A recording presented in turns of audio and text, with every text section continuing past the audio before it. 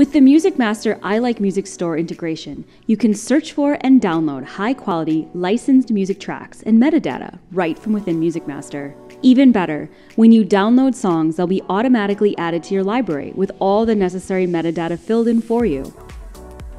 The I Like Music catalog includes thousands of classic and current tracks that have been licensed for professional broadcast. The service is intended for licensed broadcasters, such as radio, web streams, school, or in-store programming. ILM does not permit downloads for personal use only. ILM covers the mechanical or dubbing license, which permits the music to be used for broadcast globally.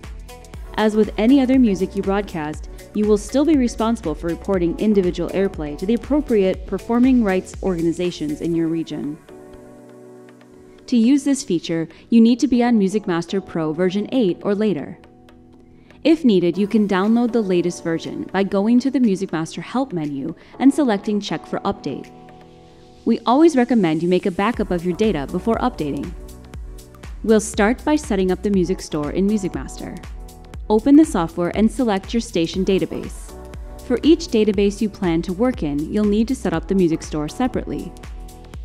First, go to Tools Options and select Music Store Options. Check the box for Enable Music Store. Next, select a metadata ingest mode. This refers to how MusicMaster brings in the metadata for songs you download. The default method is Add Songs for downloaded audio files. As soon as you download a song, it will also be added to MusicMaster with the metadata filled in for you. This is the recommended method. Another option is Update Songs when file names are added. This is for users who have an automation system workflow where songs are ingested to automation first and then later synced to MusicMaster. With this method, MusicMaster will not immediately add downloaded songs to the library, but instead it will wait until it sees a song added by the automation system that has a special ILM store file name tag. Then it will automatically retrieve and fill in the remaining metadata from the store. If you think this situation describes you, contact MusicMaster support to see if your automation setup will support this method before proceeding.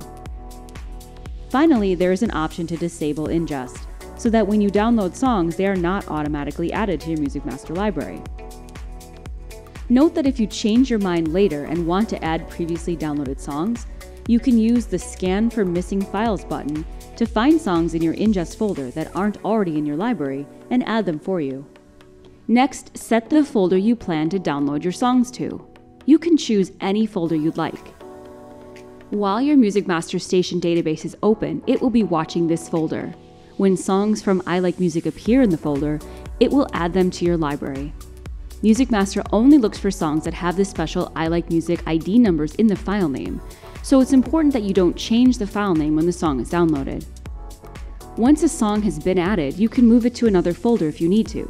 The reverse is also true. If you accidentally download a track to a different location and then move it into this special folder, it'll trigger MusicMaster to add this song to your library, as long as your MusicMaster database is open in the background.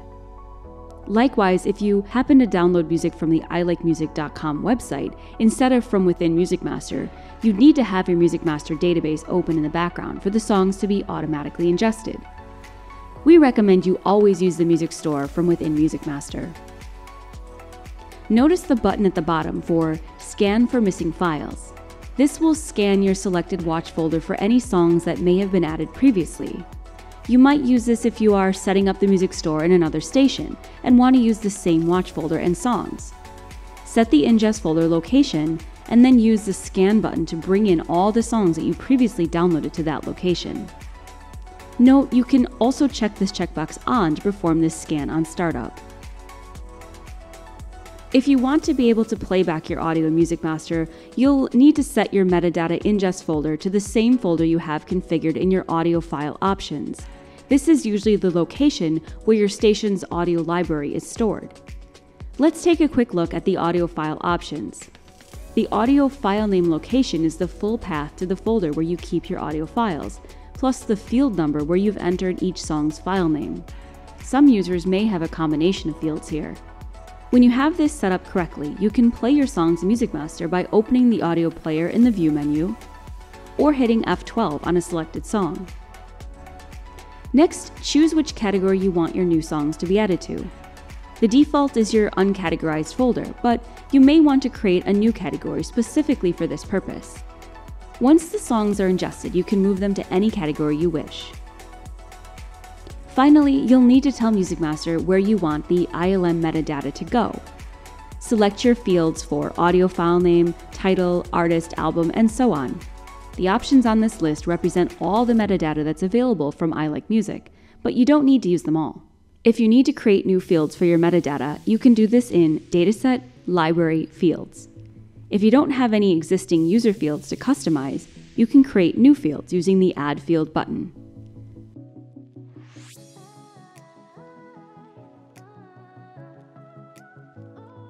Once you've created your metadata fields, go back to the Music Store setup and select them from the appropriate dropdowns. Now let's take a look at how the Music Store works.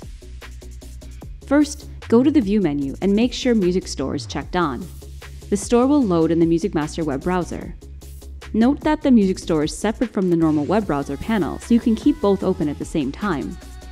Some users like to keep their web browser open to view links which are stored as part of their song data, such as an artist bio page on Wikipedia. If you have both open, you can move and dock them wherever you'd like, or click and drag one over the other to create two separate tabs of the browser panel. For now, we'll just keep the Music Store open. You can also undock and move this panel to another part of your screen. Or, click the pin icon to collapse it to the edge of the screen. Click the tab again to pop it back out. To get started, you'll need to set up an I Like Music account. Click the menu button in the top right corner. At the bottom, click the Sign Up button. Fill in your contact info and under the service type dropdown, select MusicMaster. Also important, in the How Did You Hear About ILM box, you must enter the special code MM01. Once logged in, you can access the catalog of commercial and production music. Note that only commercial music will be ingested into MusicMaster. You can also purchase download credits by clicking the menu option. You can buy them one at a time as you need them, or purchase a multi-pack ahead of time to save money per track. If you try to download songs and don't have enough credits for them, you'll be prompted to purchase more at that time. After you click commercial music, you'll see a search screen. Here you can search for any value you want in the free search box, or you can specify a title, artist, or album you're looking for. You can also select genre or release year to bring up a list of songs that match. At the top, you also have a button to open ILM playlists. This will allow you to load charts like the Billboard Hot 100, new music lists, genre or era-based lists, or music for special events and holidays. For this demo, we'll search for Blinding Lights by The Weeknd. There are multiple versions of the song. Right now they are grouped together, but I can click See All to view them each. If I want to regroup the titles together, I can click the Group Titles button. If you make your window even wider, you'll be able to see the different album info and runtimes, so you can easily pick the one you want. If you click the eye icon on a track, you can see all the metadata for each song, as well as the download buttons. You can click the play button to preview each track.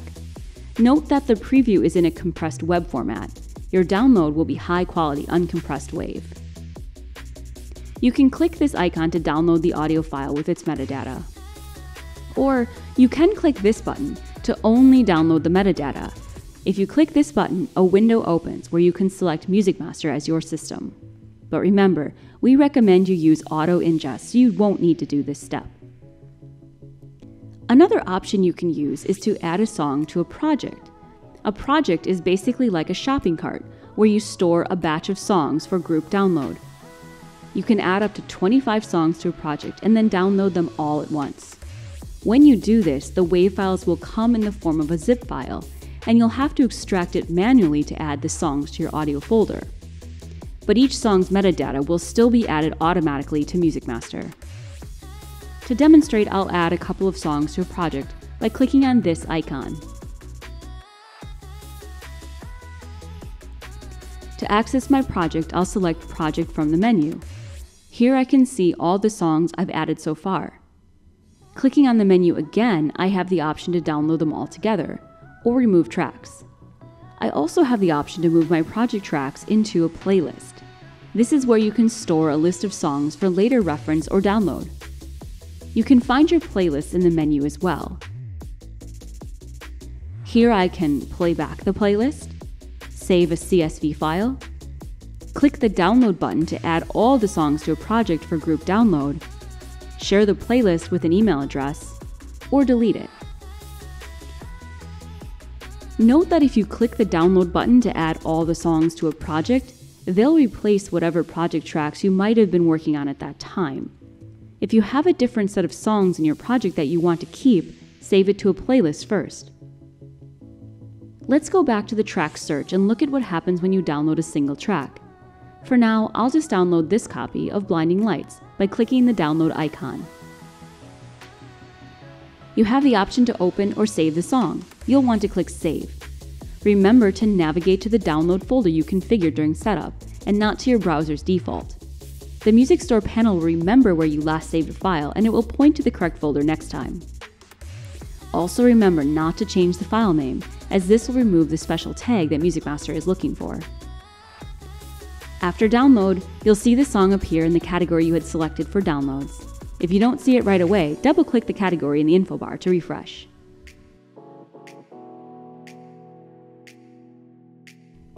As you can see, all of the metadata has been included. If you don't see all the metadata fields you had previously configured, edit your library grid to add them.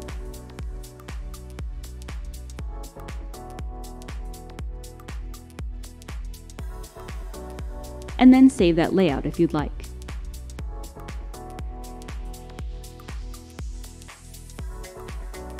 Another convenient feature is the ability to right-click on any song in your library and from there, search the ILM store for that song title or its artist or album.